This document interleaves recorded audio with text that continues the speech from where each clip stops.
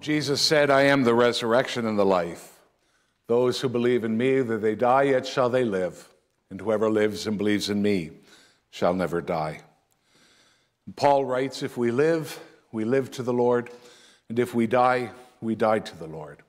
So then whether we live or whether we die, we are the Lord's. For to this end Christ died, that he might be Lord of both the dead and the living. My sisters and brothers in Christ, we gather here in the protective shelter of God's healing love. We are free to pour out our grief, to release our anger, to face our emptiness, and to know that God cares. We gather to offer comfort and to support one another in this time of loss, especially remembering Eric's family. We gather to hear God's word of hope that can drive away our despair and move us to offer praise to God. I would like to take this opportunity to thank you all for coming and sharing in this service today. It is always a very difficult time when we are confronted with the loss of a loved one, but having the support of friends and family around us often helps to ease our pain and gives us the strength to carry on. And I am certain that your presence here today is indeed a true source of strength and comfort for all of the family. I would like to say a very special thank you to the representatives from the Royal Newfoundland Constabulary Veterans Association for being here. It's wonderful that you're able to come and to celebrate and give thanks for one of your colleagues. And also to Reverend Paul Vardy for being here and taking part in this service as well. I would like to extend a warm welcome to those of you who are watching on the live stream as well today. I know that you would much rather be here in person, but please be assured that even though you're not here in body, your spirit is felt among us, and we do hope that you feel a part of what we share in this day, and that this service will be a blessing for you as well. I would invite you now to turn to the order of service and to join with me as we share together in our prayer of approach. Let us pray. O God, creator of all life, help us to accept death as a part of life, trusting in your goodness and great love for every one of us. We feel now the pain of parting with a loved one, but we rejoice that we were privileged to experience life with him. We entrust Manse to you in death, as in life you entrusted him to us. We pray in sincerity and hope. Amen. And you'll find in the order of service in the inserts our hymns for today. And I would invite you to stand as you are comfortable or able as we sing together, Life is Like a Mountain Railroad.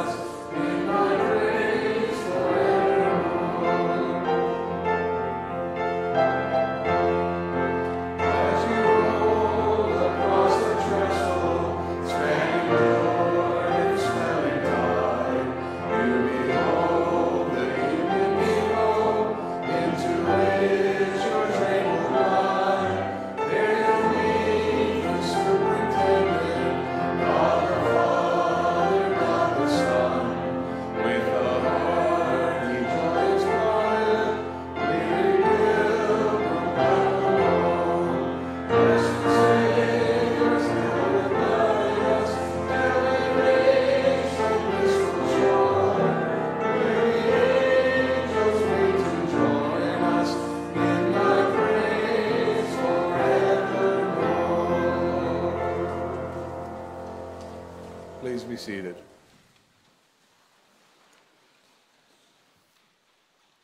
This time I'd like to share with you a message that has been received by some who aren't able to be here in person. To Aunt Arlene, Uncle Jerry, Aunt Tat, Louie and family. We are saddened by Pop Penny's passing. So sorry we cannot be with you today, but our hearts are certainly with you. Pop was always a pleasure to talk with and to be around. As it once was quoted, the candle may go out, but the memory of its light remains. Pop may be gone, but his memories live on. Keep these memories close to your heart and draw from them in the days ahead. Sending thoughts of comfort and all our love, Adrian, Christian, Lane, and family.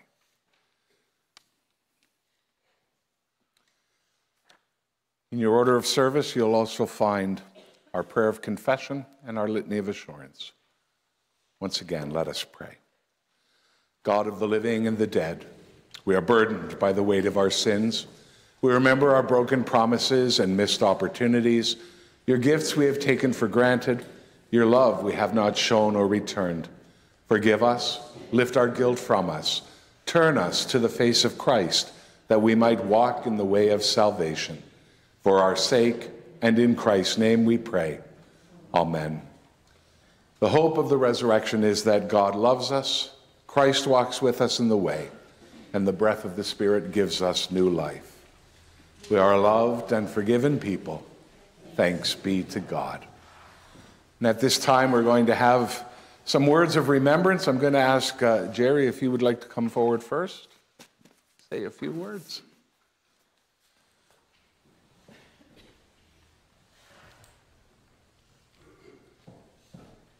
If you're more comfortable, you can use that. Okay.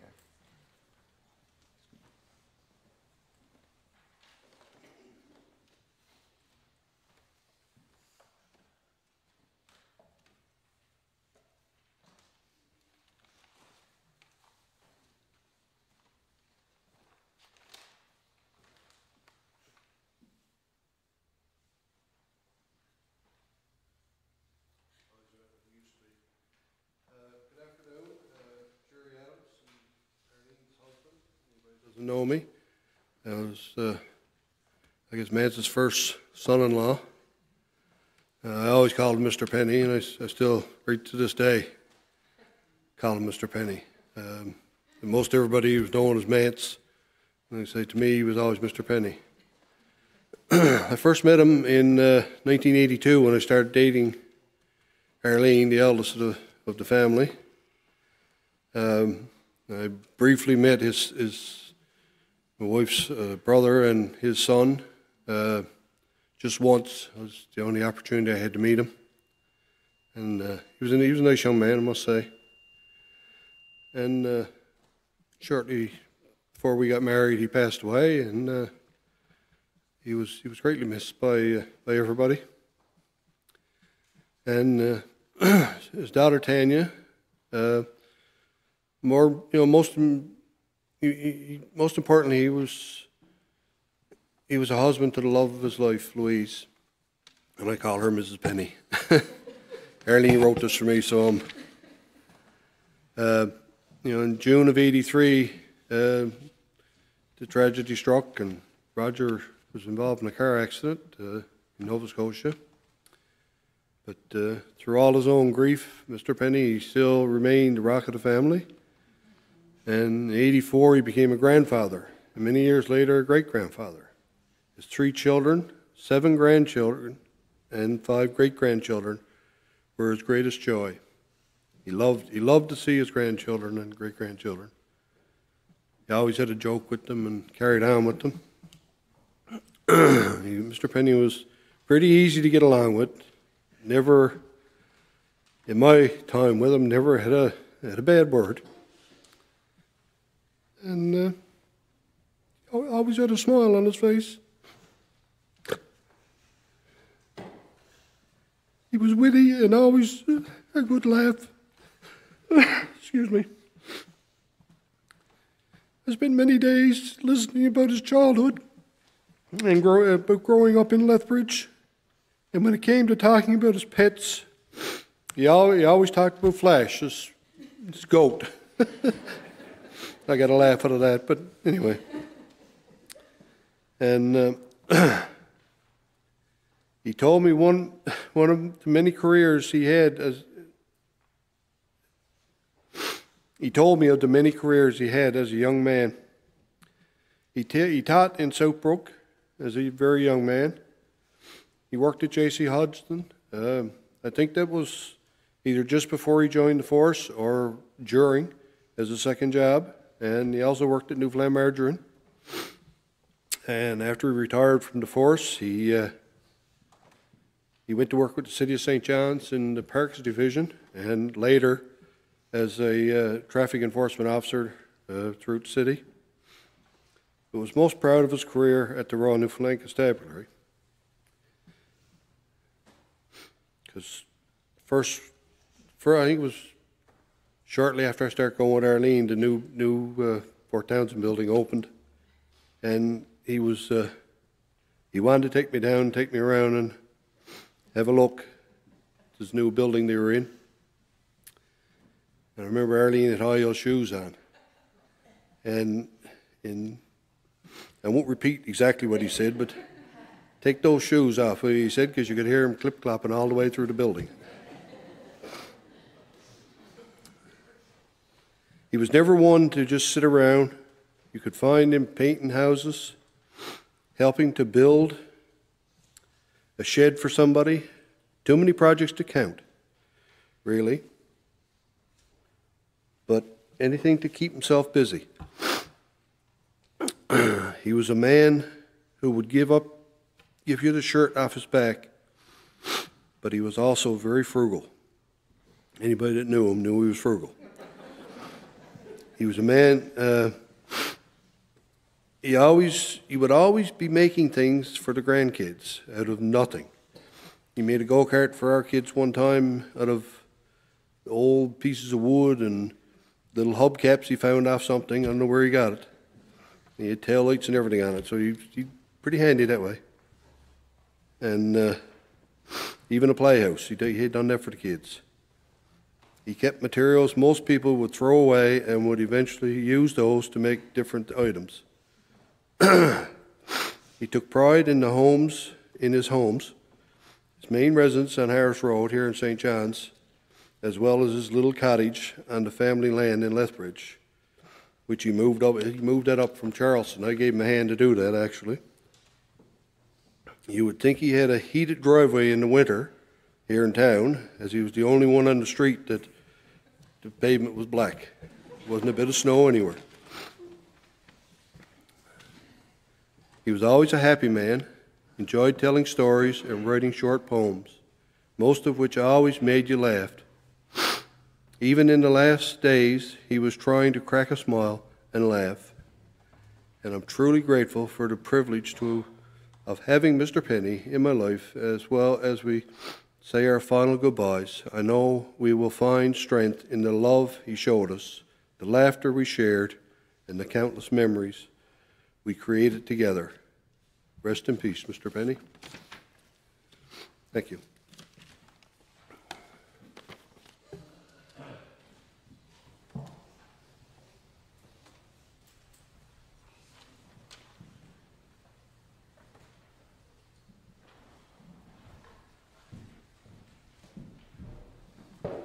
Thank you, Jerry.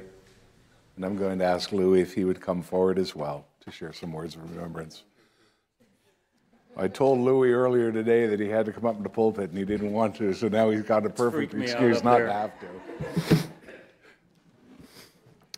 to. Thanks, everyone, for coming. I know Manse would really appreciate everyone's presence here. I wrote a different sort of eulogy. Police have always made me really nervous.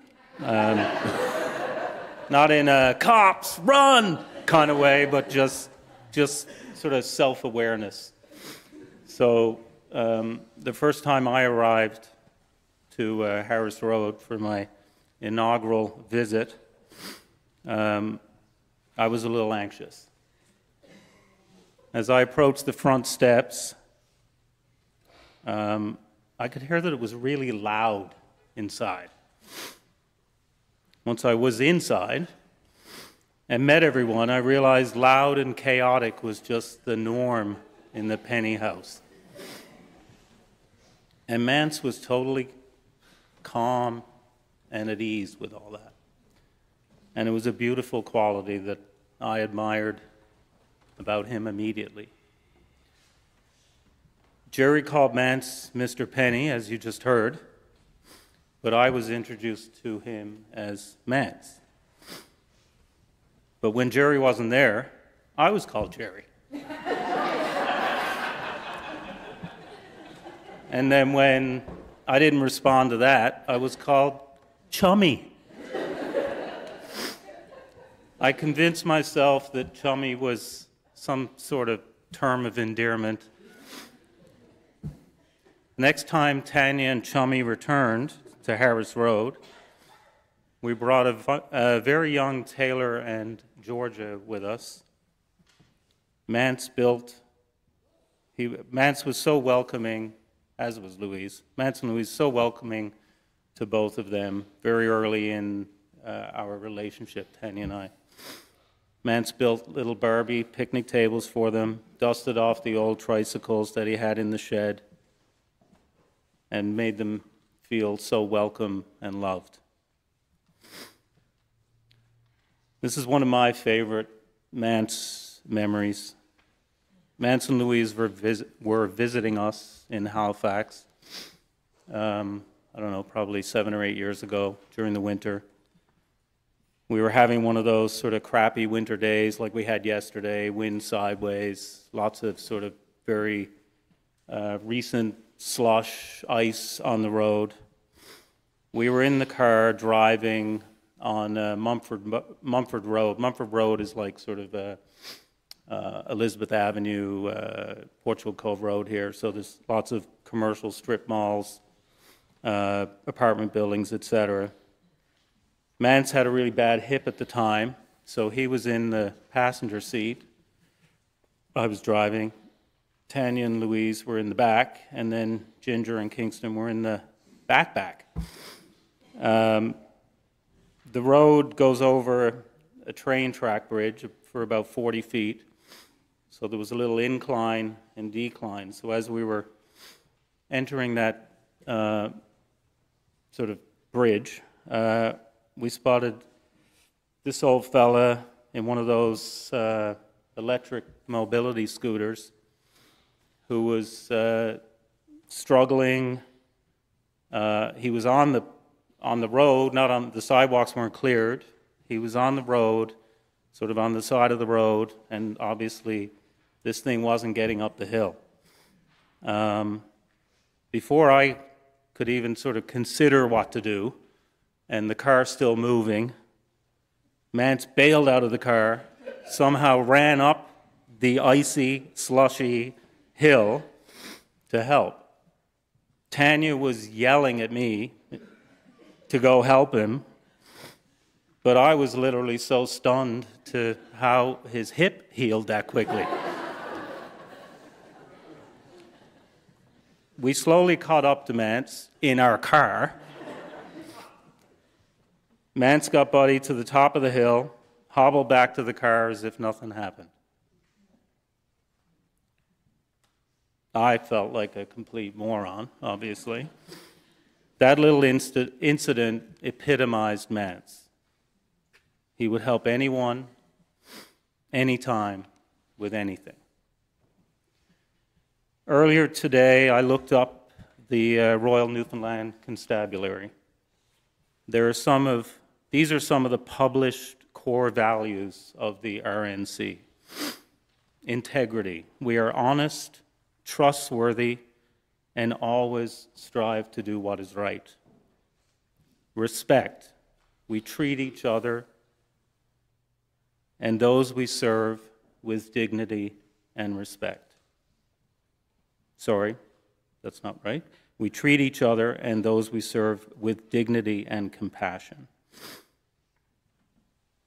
Manse honored those core values all of his life. But the biggest thing I admired about Manse was that he always just seemed to be content. So content with his life, at ease. Just as it was the first time I met him during that chaotic entry at Harris Road. The biggest source of his contentment was his wife, Louise. I wish she was here to witness all the love for her darling, and I hope they are together soon.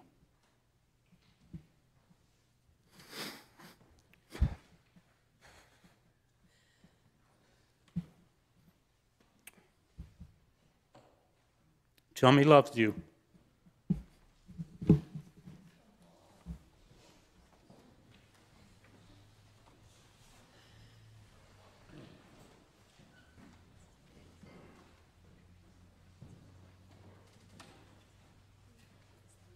Thank you so much, Louis, to both of you for those wonderful tributes.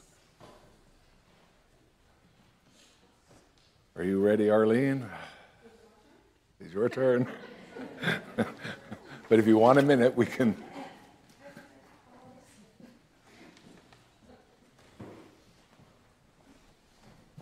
I'm going to go up here.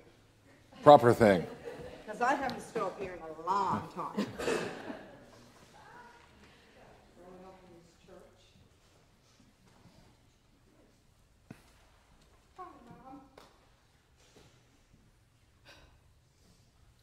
Okay, if you were to say Dad's ability to write poems, he could write anything. Over the years, he would pick up paper and pen and write whatever came to mind into a little poem. It just seemed to come so natural to him. And he's passed on this ability to the next generations. So I'm going to read this poem that he wrote, and it certainly is fitting for today. Last night, my little boy knelt down by his bed.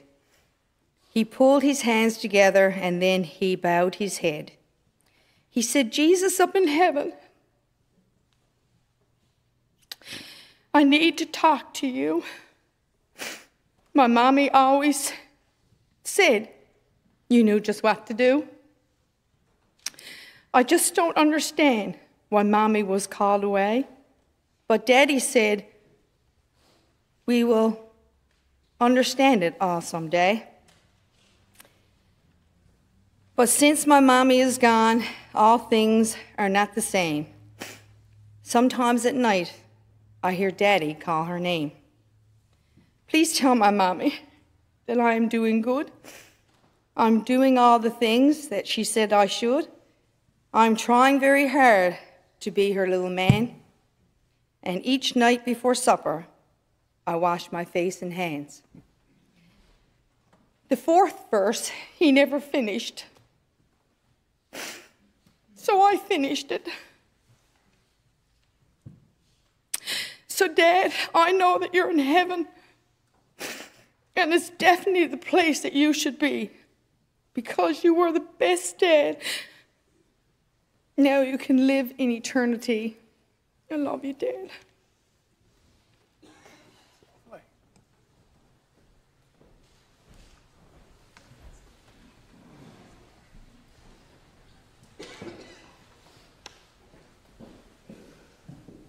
Thank you, Arlene, for sharing that and for your addition of the last verse.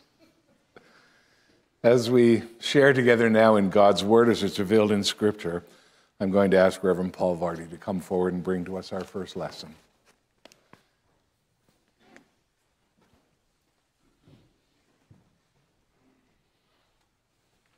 You can come on up here, sir, if you want.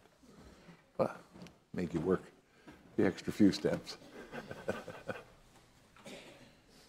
First of all, on behalf of the Glovertown Pastoral Charge, we extend our condolences to the Penney family.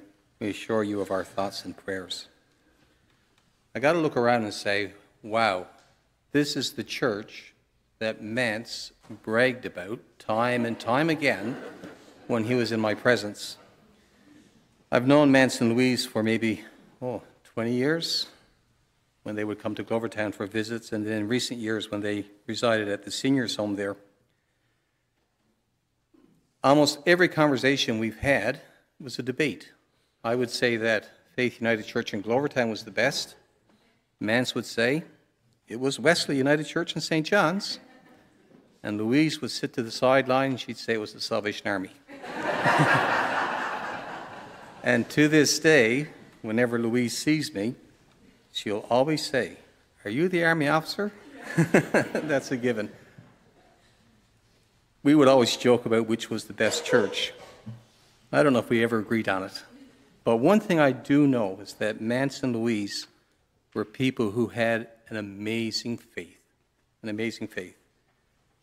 Arlene told me time and time again that her mom and dad, right up till just recent years when they couldn't, every night they would kneel by their bedside and they would offer their prayers to God. That was Manse. Knowing his faith, I share with you our first reading from Romans chapter 8. In the same way, the Spirit helps us in our weakness. We do not know what we ought to pray for, but the Spirit himself intercedes for us with sighs too deep for words. We know that in all things God works for good for those who love him, who have been called according to his purpose. What then shall we say in response to these things? If God is for us, who can be against us? He who did not spare his own Son, but gave him up for us all, how will he not also, along with him, graciously give us all things? Who shall separate us from the love of Christ? Shall trouble or hardship or persecution or famine or nakedness or danger or sword? No, in all these things we are more than conquerors through him who loved us. For I am convinced that neither death nor life, neither angels nor demons, neither the present nor the future, nor any powers, neither height nor depth, nor anything else in all of creation will be able to separate us from the love of God that is in Christ Jesus our Lord. The word of the Lord. Thanks be to God.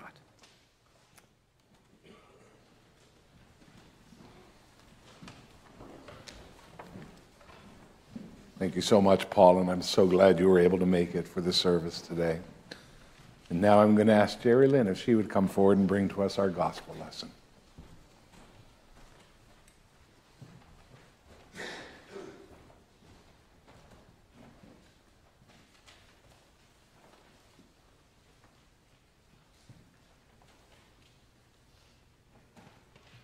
Reading from the book of John 14. Verses 1 through 4. Don't let your hearts be troubled. Trust in God and trust also in me. There is more than enough room in my Father's home. If this were not so, would I have told you that I am going to prepare a place for you? When everything is ready, I will come and get you, so that you will always be with me where I am. And you know the way to where I am going.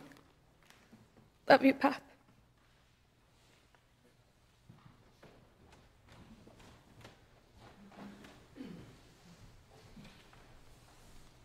Thank you, Jerri-Lynn.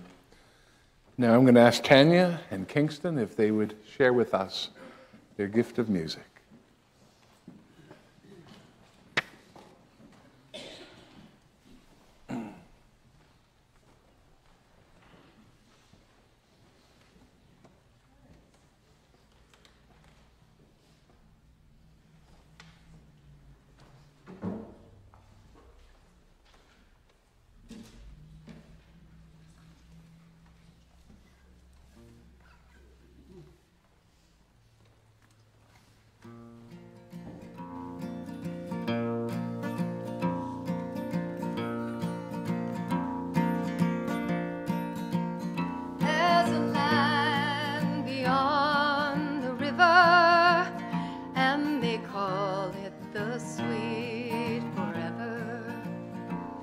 And we'll only reach that shore by fate's decree.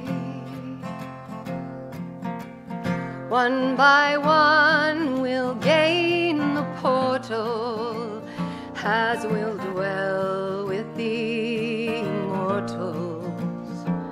When we ring the golden bells for you and me. Don't you hear the bells now ringing? Don't you hear the angels singing? 'Tis a glory, hallelujah, to believe in the far-off sweet forever, just beyond that shining river. When they ring the golden bells for you and me, we shall know no sin or sorrow in that heaven of tomorrow, when our ship shall sail beyond the silver sea. We shall only know the blessing of our Father's sweet caressing, when we ring the golden bells for you and me. Don't you hear the bells now ringing?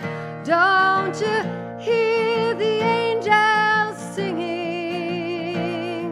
'Tis a glory, hallelujah, to believe in the far-off sweet forever, just beyond that shining river. When they ring the golden bells for you and me.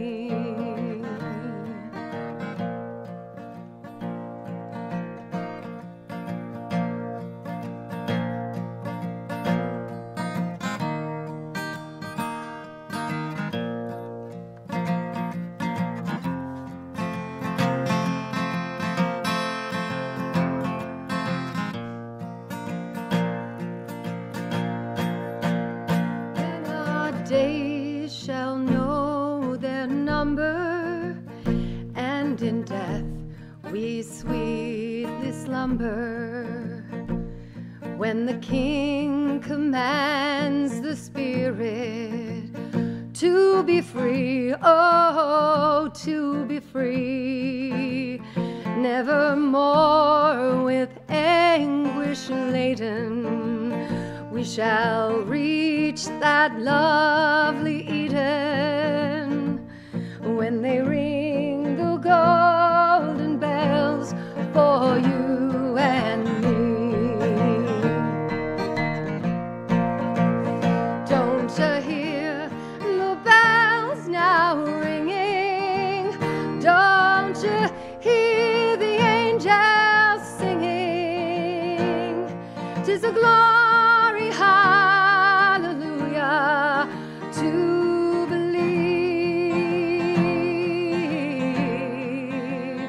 in the far-off sweet forever, just beyond that shining river. When they ring the golden bells for you and me.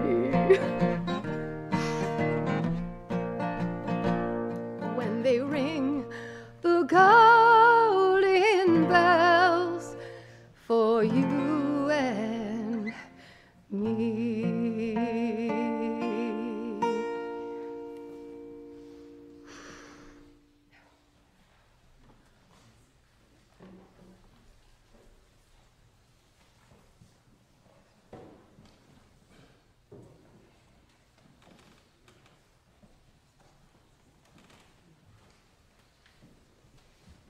Thank you you so much, Tanya and Kingston. That was absolutely beautiful. Let us pray. May the meditations of our hearts and the words of my lips, if they be your words, be acceptable in thy sight. And may your message come to your people now either through me or despite me. Amen. Manse and Louise have a very long history here at the church. Active participants, regular worshipers. But I'd like to share with you a couple of my own stories, my encounters with him. My first encounter actually was shortly after I arrived here at Wesley 20 years ago. And I came in the fall of the year, so worship had just begun picking up again and whatnot. And I was trying to meet all of the people, but you could barely do that at the back of the church with a quick handshake. But Manse had a habit every once in a while of stopping into the church office. And I was in my office, and I got a buzz on the intercom from our church administrator, and she said, Bill, come on out. There's someone I want you to meet. Eric Penney's out here. And I said, oh, okay, very good. So I came out, and it was very nice to meet you, Mr. Penney. And he said, well, you don't need to be so formal. You can call me Manse. And I said, oh, I thought your name was Eric. He said, yeah, most people call me Manse. And we were just having a little conversation, and he was asking about my family, and he wondered if he had worked with a mercer in the constabulary who was from Bay Roberts, and he says, any relation to yours? And I said, I really don't know. And he said, well, who's your father? I said, my dad is Bill Mercer. And he looked at me, he said, well, that's original. And I laughed. I said, yeah. I said, there's quite a few Bill Mercers in Bay Roberts. Yes, he said. What was his name? I said, well, they called him Billy Ralph. And he said, no. He said, I don't know that one. And he said, what other Bill Mercers are there? And I said, well, I list them off. Of course, there was Billy Josh, and there was Billy Governor, and I said, there's Billy Tit. And he said, well, excuse me? And I said, what? He said, my God. He said, this is the first time I've ever heard a minister say that word. And I looked at him, I said, what, Josh? And he said, no. In case I spoke too fast, one of the names was Billy Tit. That's what I said. And that was the whole family was the Tit family, is from what they called them. I have no idea where it came from, but that was his response. He never heard me say, I never heard a minister say that word before, and I said, very good. But anyway, we were only going to talk for about 5 minutes. It was about 45 minutes later, he finally said goodbye and was able to go back I was able to go back to work. Another one of my things about, they used to sit up in the balcony, and there's two stories related to the balcony. First was, of course, we do our collection. People would go around with the plates, but it was always sort of hit and miss at who would take up the offering upstairs. But when Manse was there, he would gladly take it up. And he was telling me one day there was a visitor, and he went over and he passed the plate, put the plate in front of her, and she opened up her purse and she was looking through her wallet. And she said, oh my, she said, the smallest I've got's a 20. And he said, that's all right. He said, we take 20s.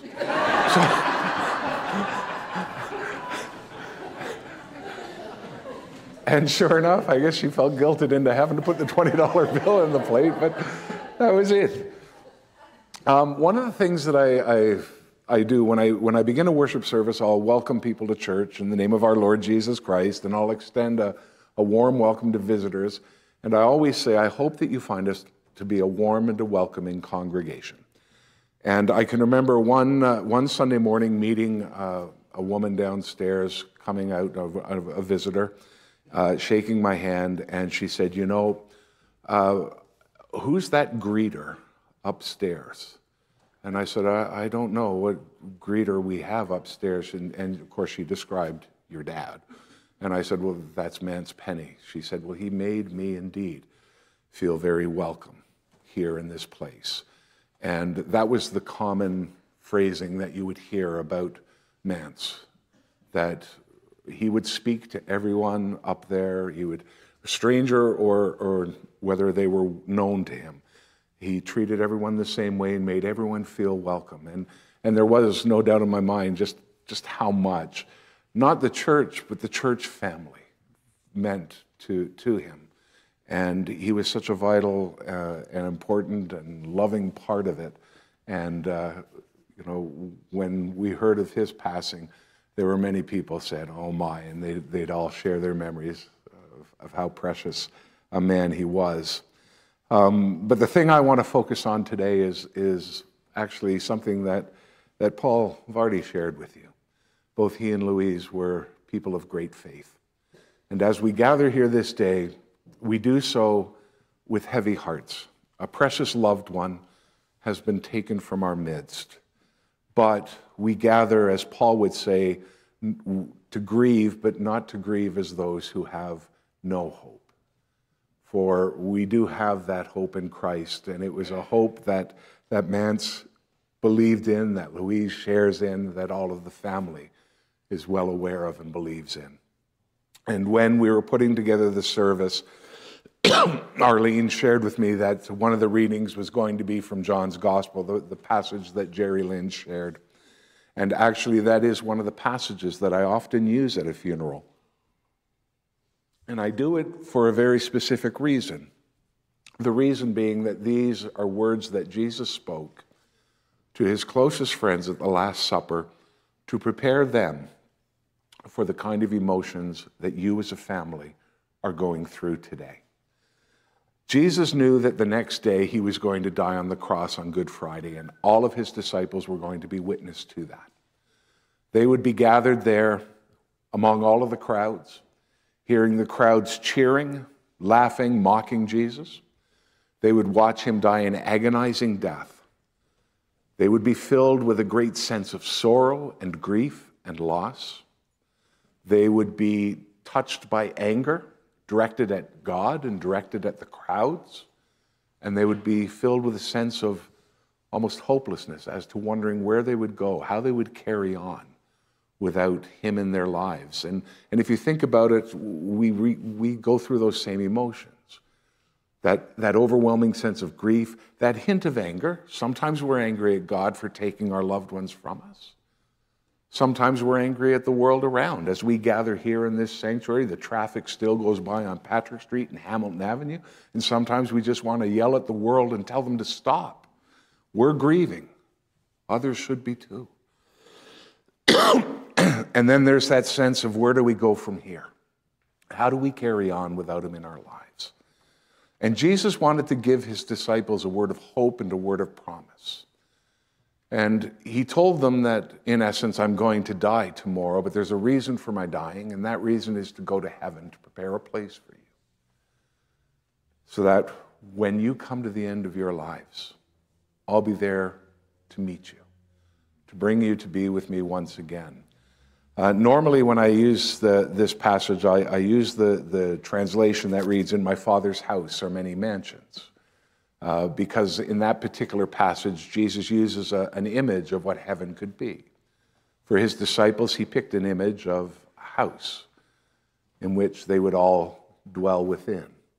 Because the image of home was one which was very important for his disciples. They'd left their homes, their families, in order to follow Jesus, and he wanted them to know that their sacrifice was not in vain.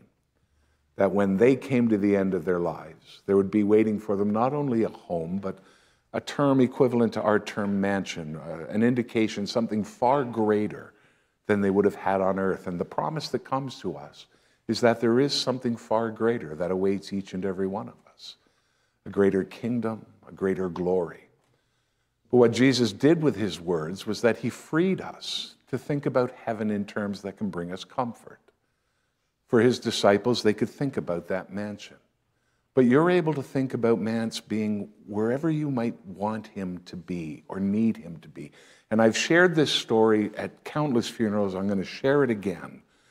I lost my dad 28 years ago.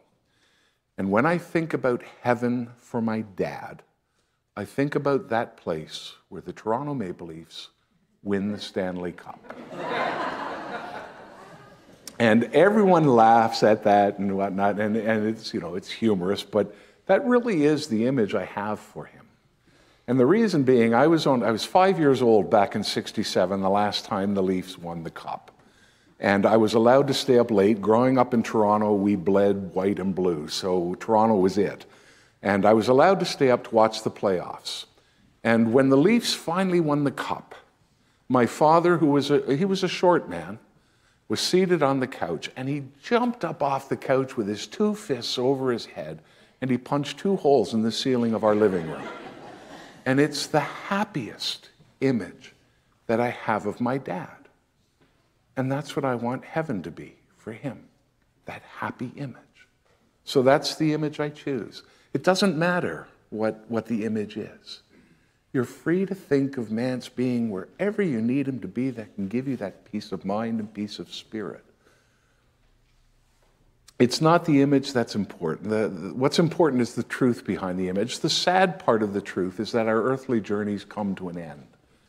But the beautiful part of God's truth is that this is not the end.